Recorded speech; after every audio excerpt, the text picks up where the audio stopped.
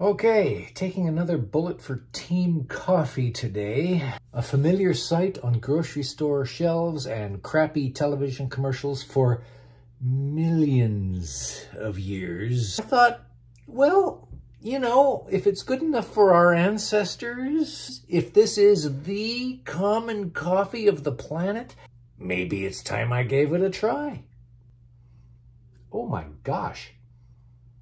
Whoa, that's a very attractive aroma. Okay, Nabob, you have me.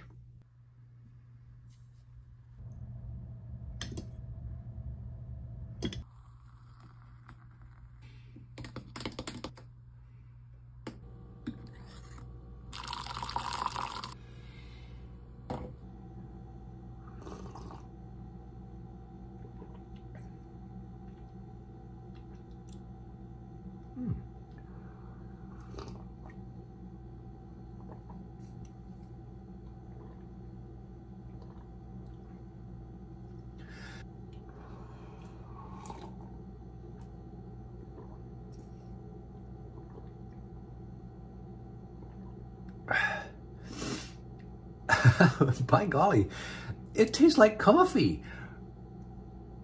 Like if you're going to go into a cafe, a Greasy Spoon, a very traditional kind of a place, let's call it a Smitty's, let's call it a Denny's, let's call it a something. And you're going to say, hey, can I have a coffee, please? And they bring you a coffee. That's what this tastes like. It tastes like coffee.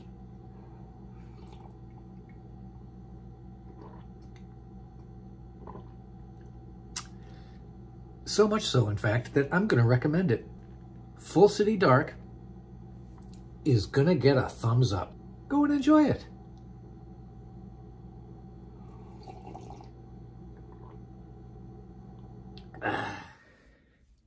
Follow-up to my Full City Dark Nabob review. It's now a few minutes later, and there is a really unfortunate aftertaste going on.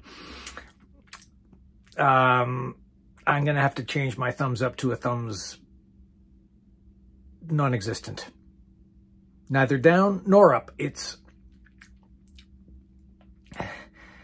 I can't even describe that taste. Warning, warning, no Nabob for you.